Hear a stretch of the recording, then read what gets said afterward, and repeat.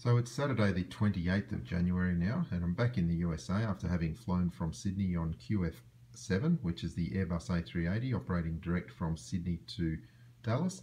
Once again, I used my Bad Elf GPS units to record the flight, and it's a seamless log without any dropouts. I'll talk about that in a separate video because I've also got some footage from a couple of Galaxy tabs. But during this flight, I took the opportunity also to just compare the position of the wingtip to the horizon as we were climbing, and I specifically requested an upper deck seat on the right hand side with a window just for these experiments, and I was nicely in line with the wingtip. So what we're looking at there is just my seating position looking out across the wing. We're on the ground in Sydney just as we were taxiing out for takeoff. Now you'll notice the wingtip is significantly below the horizon. Just discount that because when the aircraft is on the ground, the wing will be flexing down under its own weight. But once the aircraft gets airborne, the wing is supporting the rest of the weight of the aircraft, so it's going to be flexing upwards. As we took off, this is at about 5,000 to 6,000 feet. You'll notice the position of the horizon is just cutting through the bottom of that winglet. Now as we climbed further, you'll see that the horizon was definitely dropping. And as we get up to cruise altitude, and I reference it all via the altimeter in the GPS, you'll see that the horizon is dropping even further. What I did, and you'll see this in the video, is I just moved the camera up and down in the window just to show that there was no perspective that was causing the change in the position of the horizon. It was actually just related to the altitude. When we're up in the cruise, you'll see just how much it has changed from originally being up here. You see there's several degrees drop, as you would expect operating up at around 36,000 feet. So what you'll notice with a lot of the flat earth videos that talk about the horizon rising to eye level, they don't have any accurate reference. You've got to be able to compare it to what the true level position is, and the only way you can do that is to have something like a head-up display in my other video where it shows the true level, or if you don't have access to that, sitting as a passenger, measure the angle to the horizon when you're at low altitude, and then do it again when you're at high altitude, and you'll see exactly the same sort of deviation as what you're about to see in the video. When we were coming into land, just in the last part, you'll see the horizon was right up near the wingtip again. So anyway, I'll just play this video. You can watch it, and it's fairly clear evidence that the horizon actually does drop as we gain altitude. What I'm going to try and do on this flight also is just show the relative position of the horizon to the wing, and see if that changes from low altitude to high altitude. Now obviously the wingtip is below the horizon, clear there, but it's not really a valid demonstration because there's no weight on the wing, so the wing would be flexing down. Once we get airborne and the wing is supporting the weight of the aircraft, it will actually be flexing up. So it's not actually a fair comparison to compare it when it's on the ground. You have to get the aircraft in the air. We'll take a look at it again. So we're just approaching 6,000 feet on climb after taking off from Sydney, and that's about 1,700 metres altitude. If we have a look out the window, just notice where the horizon is in relation to the wingtip at this altitude. What I'm going to do is just move the camera down and up in the window. You see there's very little perspective change on the wingtip.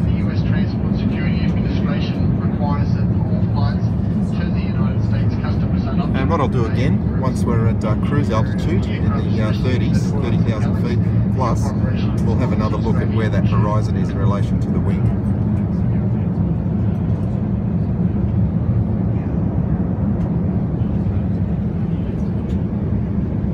So now just over 7,000 feet altitude.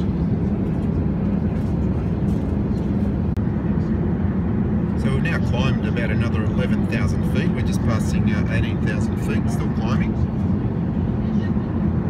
5,500 metres. And if we look at the wing now, you'll see the lower part of the winglet is now above the horizon. At lower altitude it was actually just intersecting the horizon.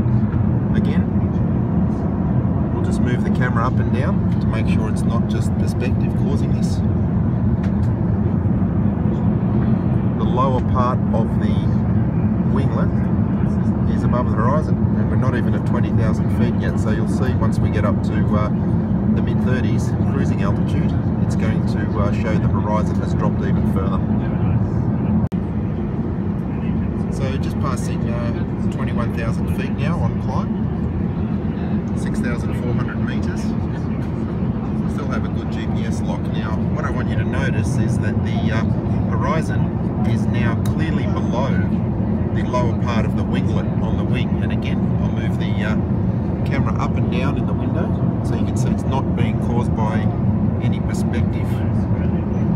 In the previous part of the video where we were at lower altitude, the lower part of the winglet was actually crossing the horizon. Now you can see it's clearly above, and we're not turning because we're still maintaining our direction at 069 degrees. So the aircraft is actually not turning. You're getting a realistic perspective of the wingtip in relation to the horizon. So we're approaching 30,000 feet now, still climbing, still heading 069 degrees, almost 9,000 metres. And if we have a look now again at the wingtip, you'll see that the horizon has dropped even further. Very, very obvious now. Now remember that when we first started this, the horizon was there, in line with that part of the winglet. Now it's significantly lower. So what you're seeing is actually proof that the horizon is dropping as we gain altitude, and that's evidence of curvature. You'll see as I move the camera up and down in the window, it really makes no difference to the position of the horizon in relation to the wingtip. And there we go, just passing 30,000 feet in a few seconds.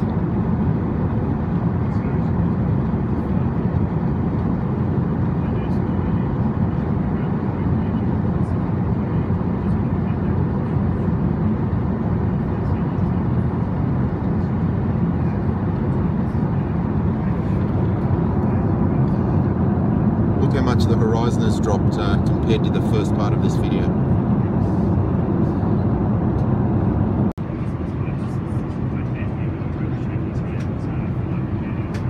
So it looks like we've levelled off at 33,000 feet now. Let's have a look at where that horizon is in relation to the wing.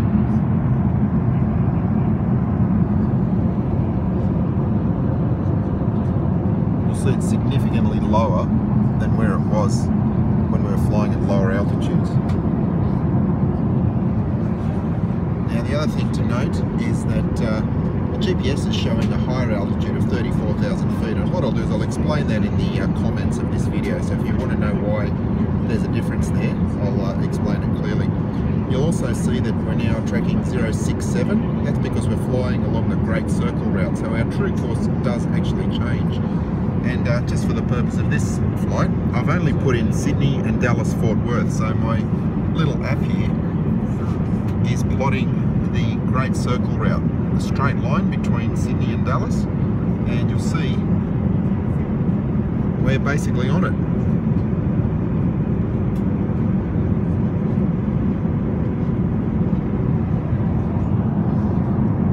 There's clear evidence of the horizon drop there by several degrees.